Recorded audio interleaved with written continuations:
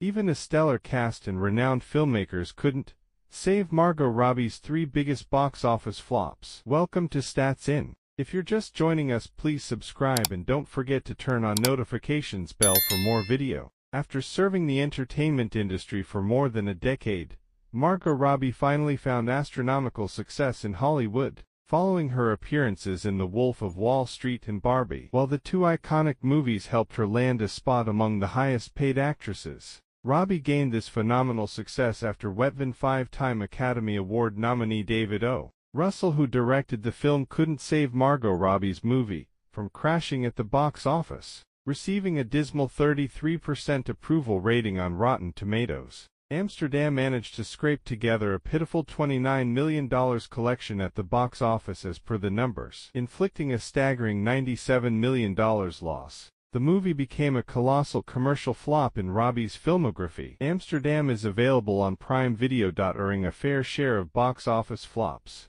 navigating through brutal box office collections, and starring in a string of flops, Margot Robbie experienced a few devastating career blows, despite having a stellar cast and acclaimed filmmaker associated with her projects. Therefore, today we're taking a look at 3 of her most unsuccessful films: Amsterdam, Babylon, and The Suicide Squad. Although we have always witnessed star power ruling over Hollywood and determining the success of any film, Margot Robbie's 2022 movie Amsterdam stood as an exception to that concept. Okay, that's it for this episode. Thanks for watching. Please don't forget to share your thoughts in the comments section below. Please like, share and